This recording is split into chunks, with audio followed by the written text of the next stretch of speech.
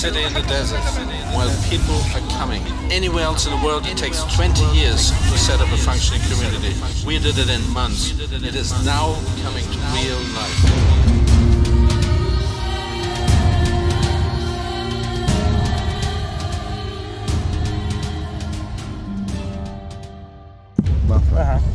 And so what made you come across? Everybody wants it now, not tomorrow, not in 2 months. Our message is very clear, all of you will get one. We say refugees, healing refugees, or Syrian healing Syrians. Because this is a nightmare trying to rescue people from this border. How do you walk for 4 or 5 kilometres in the desert, in the dark, trying to avoid being shot at?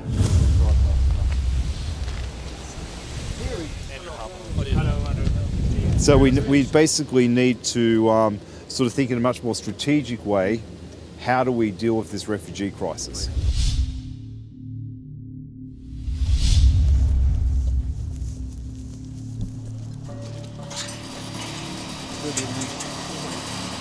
How many people tonight?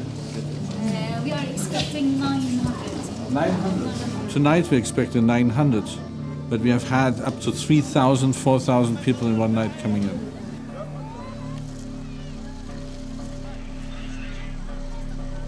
Can you tell me what happened to your family? We're displaced and we're refugees, I understand, but we just need a solution for the children.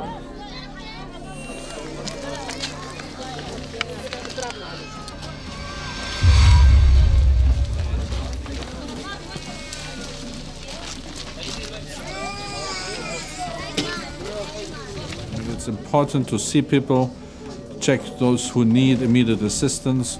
And of course, documentation is very important because it allows you then to receive assistance in the camp. Yeah. That was cool. Oh. That was artillery. Chilling. Yeah. There we go. It's commonplace at night? It's common tonight. A bit too common, I think. Like they're not exposing themselves at the moment. I advise to leave quickly. Yeah. Okay, guys, wrap it up. Moving out.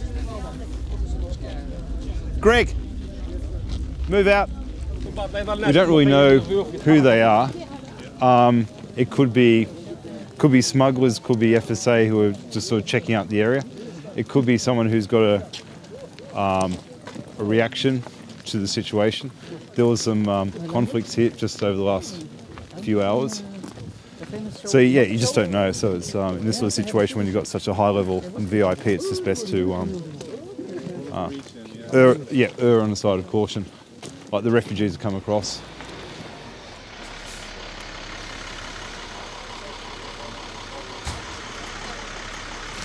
The very first step is that they're receiving water.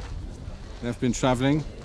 Yet again, another step in a long journey towards safety. The second thing, unfortunately, and this is when it becomes almost funny, is the first experience for the children, for the young people, is a needle in their arm. It's a vaccination. They need full protection.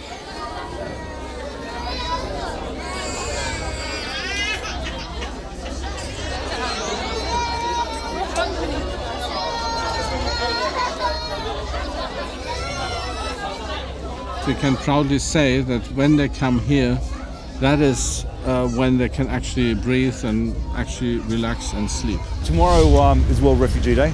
So we'll be going to Za'atri. We'll probably be seeing in Za'atri the people who have just fled across the border tonight.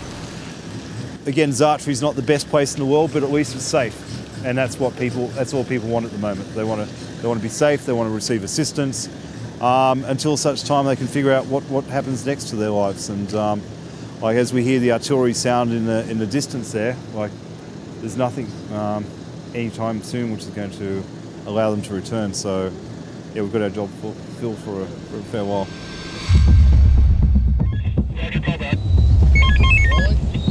The crisis here in Jordan and across this region is the most acute humanitarian crisis in the world today. So I'm checking with the registration if he had received the caravan or not, because he has two blind siblings. That is not going to happen from one day to the next, and if they don't stop demonstrating, there is no transfer.